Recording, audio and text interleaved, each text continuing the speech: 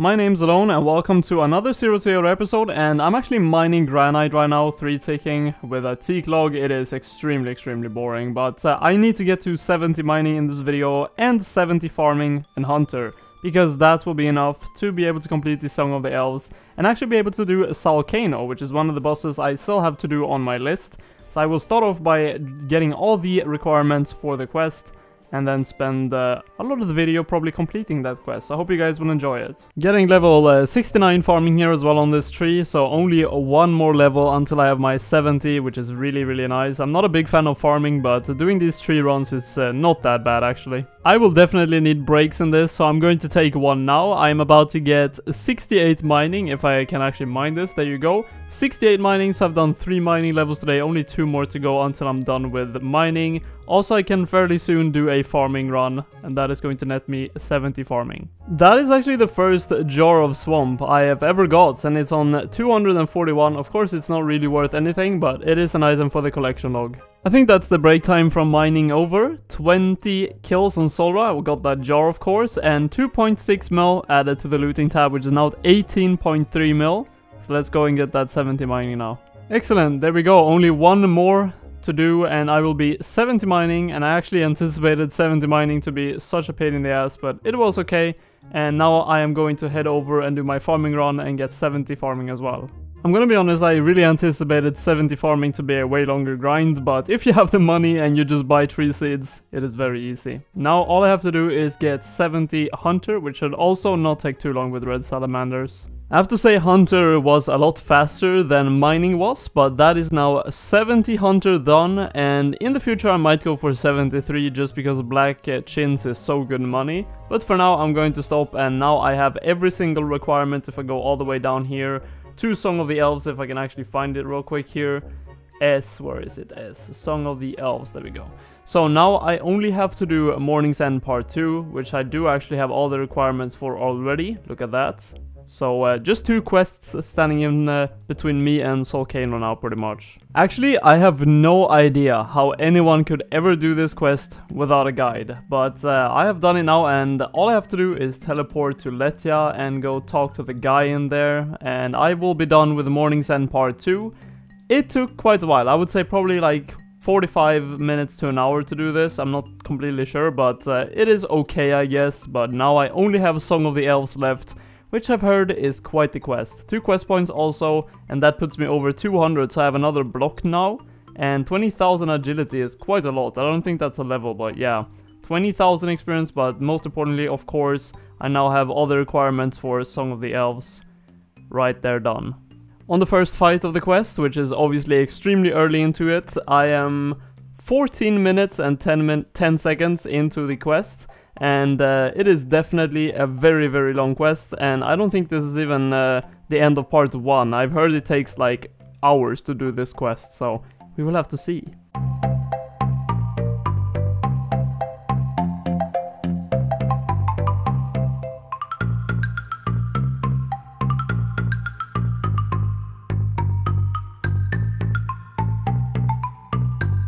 Okay, part 2 of the quest done out of 4 or 5, not really sure, but yeah, 40 minutes in so far, so it's not too bad just yet. And another one of these. At least there is no enemies that can interrupt me here all the time, so hopefully this won't be too bad. It's supposed to be 7 puzzles, and I'm starting this at 43 minutes pretty much, so let's see how long this takes.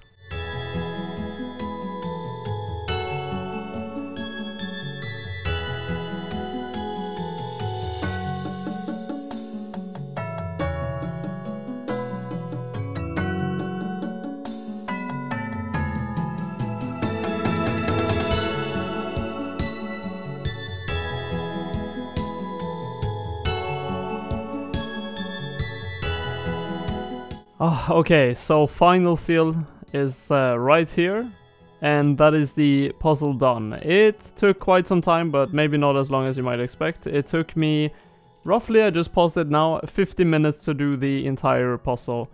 Really happy I had a guide. If I didn't have a guide, I would probably be done next year.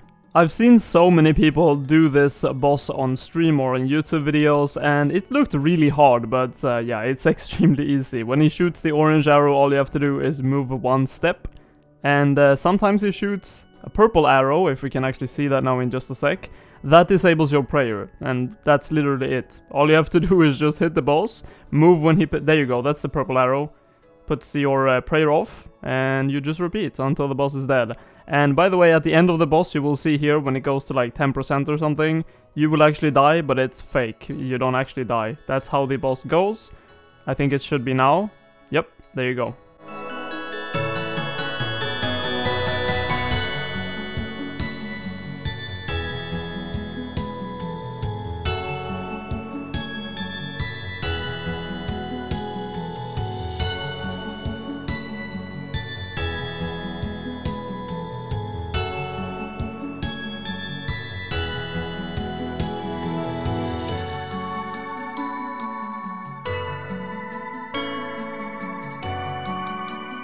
You actually just get straight up teleported into this boss fight after the previous one. So I actually died once, I didn't have any teleport out, so I had to use like a blood barrage or blood burst to even try to kill it, but yeah, I could not do that. But luckily I could collect my gear, and that is the Seren boss done. And that also means the end of Song of the Elves quest. And it took me a very long time to do this. And I will check here, 2 hours and 25 minutes for this quest. It is truly a Grandmaster quest, but it feels good to have it done, and I'm pretty sure that's the longest quest in the entire game. So let's go into the Elf City here and get the experience as well. I'm not sure what skills you get experience in, but you're supposed to get a decent amount of experience at least. I mean, definitely not worth the 2.5 hours probably in experience-wise, efficiency and all that, but getting the Elf City is definitely worth it as always. And let's see the rewards here. 20,000 experience in agility, construction, farming, herblore, hunter. Okay, well, that probably is worth it efficiency-wise now that I think about it. And I got 1 woodcutting level. That's like 120,000 total experience or something for one quest, maybe even more than that. But now we're here in Prifddinas, finally. So there's 2 main reasons why I actually did this. Number 1, Zalcano, which is what I'm going to do right now. I bought a dragon pickaxe, some phoenix necklaces, and this will be my setup. And also the second thing is corrupt gauntlets, but I won't do that right now. I am actually going to save that for quite a bit into the future, I think. But yeah, let's try Zalcano. So this boss is extremely easy. I mean, I would compare it to Winter Toad. It is slightly harder than Winter Toad, but it is not much harder than that. All you really have to do is mine the glowing rocks around the room. You can see that one of them got destroyed now, and the top left one is glowing. And you mine them, and then you run to the furnace, put the things in. You get these red orbs that I have in my inventory now. You run over to this thing, you runecraft them into the blue ones, and you just avoid the rocks really falling from the ceiling. You get all of them, and then you throw them at the boss. And there will appear blue and red circles. Stand in the red circles and you take damage, so don't do that. And if you want to stand in the blue ones, you deal a lot more damage. You can see now, I walk to a blue one, you throw the things at the boss, and it just gets chunked down real quick. This is just the armor. And then you run to the boss when it's down, and you mine it. And after that, it dies. Typically, if you're 4 or more people, you can do it in 3 rounds. And should take like 2 minutes maybe to get a kill. Let's see what the second loot is going to be. First one was mithril ore and of course some crystal shards. Second one, oh my god, 231k in 1 drop. That is insane. Third drop. After this, I will take a break from showing you guys the loot. I just want to show you guys the first 3 adamant bars. These drops are just insane so far. Like 3 kills, like 400k so far. Okay, so this is kill number 10, and let's see what the total loot from this is. And the money is really good, I can already tell. 186k for that 1 drop. So let's see, 10 kills for Zalcano is 1,020,000, which is just pretty insane. I mean, also these crystal shards, for some reason one of them isn't counted. But they are actually made to make the divine potions, and you actually make a lot of money from that as well. So it's even more than 1 mil on just 10 kills. Okay, that is now 50kz done on Zalcano, and the last drop is pure sand, so not very good. But let's leave, and I'm going to show you guys the loot. I've actually not got MVP many times at all. If you get the ashes, that means you've done the MVP. But let me show you guys, and for some reason one of the kills was not tracked, 49, but here we go, 50 kill count. and I only got 4 ashes. I think in that one kill that wasn't counted, I think I got ashes because it feels like I've got the ashes 5 times. But still 4.7 mil with only getting MVP 5 times, including the, of course, shards, which are probably, I would say this is probably like a mil or something. I'm not exactly sure, but still about 100k per kill, and it's a very chill boss, so it's a very nice one. So because I didn't do a ton of bossing in this video, we can go through these slides super quickly. On the first one, I only added 20 kills to Soul Run, nothing else really. And on the second one, we now have 50 kills on Zalcano from 0, so that is another boss completed. On this tab, we actually only have raids and suck left, which is super cool. But with that, I'm actually going to end the video, and I'm really happy with the progress that I had made in this one with the elf quest done. Also, of course, Morning's End Part 2, and we are now over 200 quest points, actually 205, so I can actually, next time I go to Slayer, block one more creature. I'm probably going to block Fire Giants because that's actually something I haven't blocked yet, and I really never do that task. Always have to use my points to skip it.